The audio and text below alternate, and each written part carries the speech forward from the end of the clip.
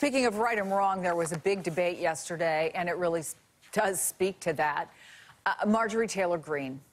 I think that there's widespread agreement, certainly within the Democratic Party and among some Republicans, that the things that she has said and done are not acceptable. But do you worry that what happened yesterday does set a precedent in which the leadership of whatever party is in power can dictate committee assignments for the minority? In other words, it could come back to haunt you.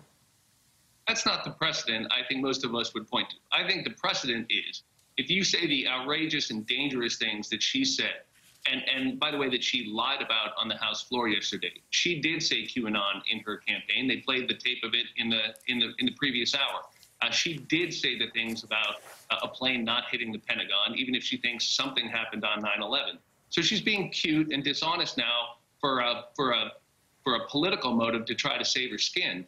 But if the precedent is when people say things that are as dangerous and as racist and as anti-Semitic and as violent as this person has said, that there's a consequence, well, I'm okay with that precedent.